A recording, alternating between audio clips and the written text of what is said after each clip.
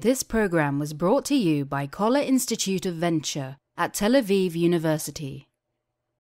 Ambassador Tzipora Rimon, workshop organizers, Professor Luis Reto, who is represented here by Professor Gamaraj, yes.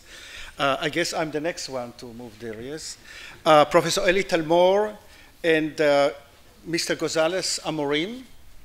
And we have with us also here the Vice President for Research and Development at Tel Aviv University, Professor Yoav Hennis, distinguished speakers, and of course, dear participants.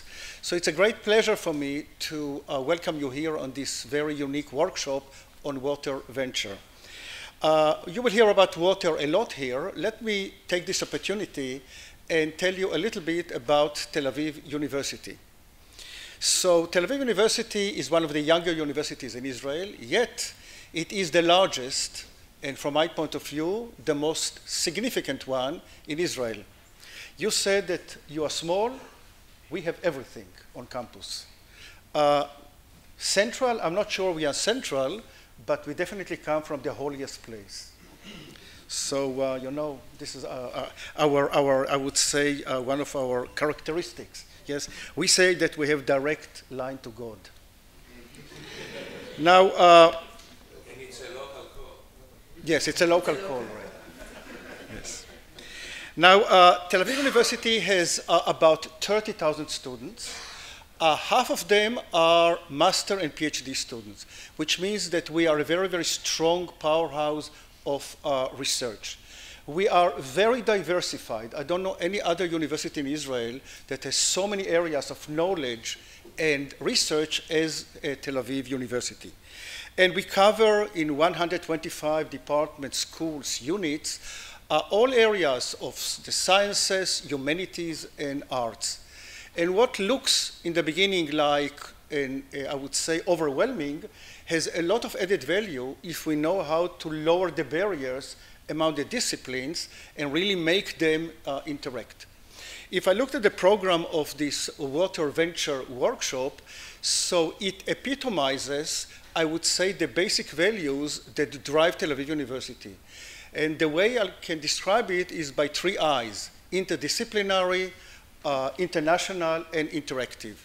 So at Tel Aviv University, we took the word interdisciplinary very seriously, not only looking at it as a very long word, but really taking, as I mentioned before, the barriers among the disciplines and lowering them so that we can have music students interacting in neurosciences.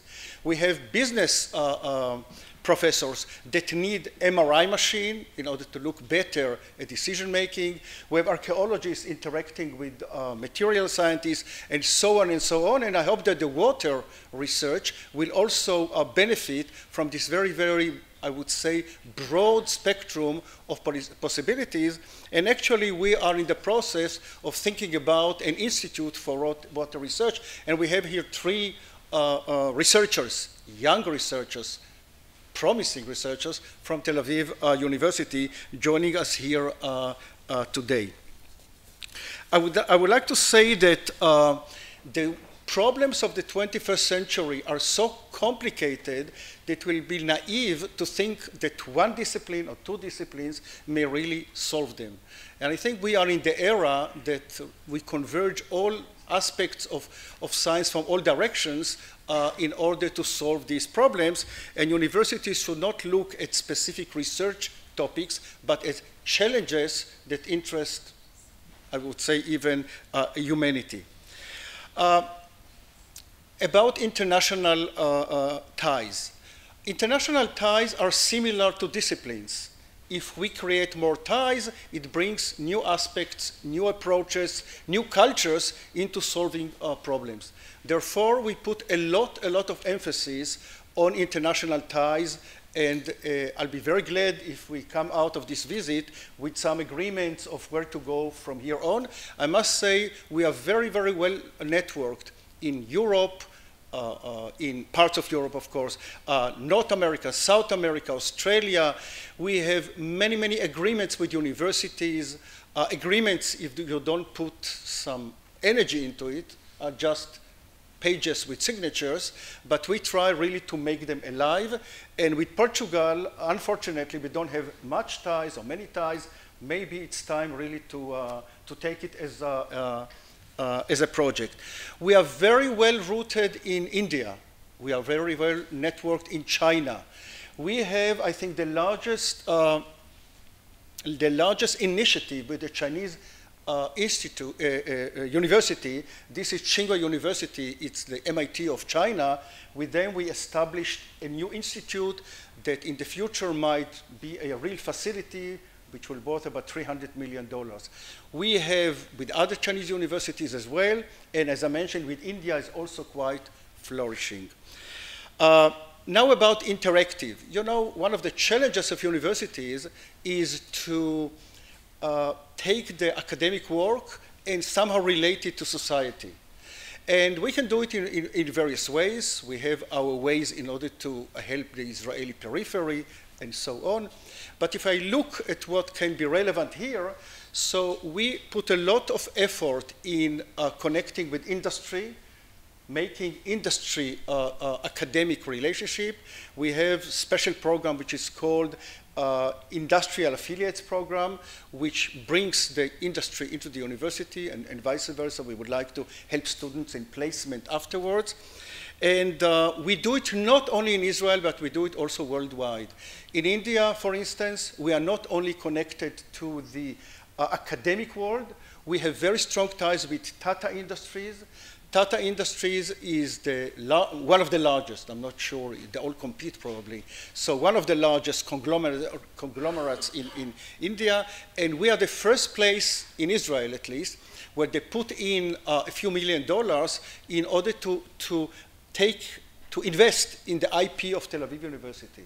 And you know, once Tata Industries are in, it immediately echoes around, and then Temasek from Singapore came in, and then it started to, I would say, grow, and now we have in a special fund for IP at Tel Aviv University, $25 million, which I think is a very important input in order to drive research that might lead to innovation.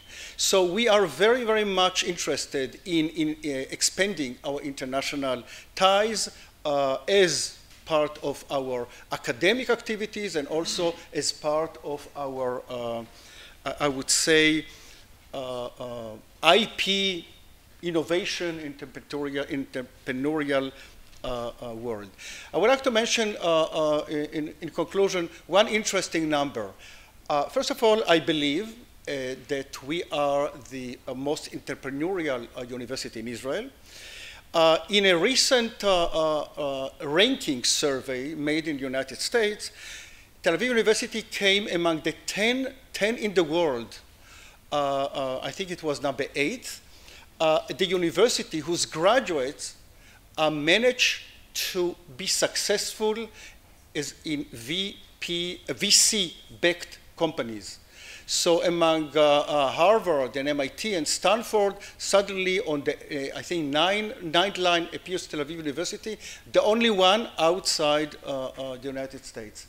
So for me, you know, there are many rankings, but this is a ranking that you can measure.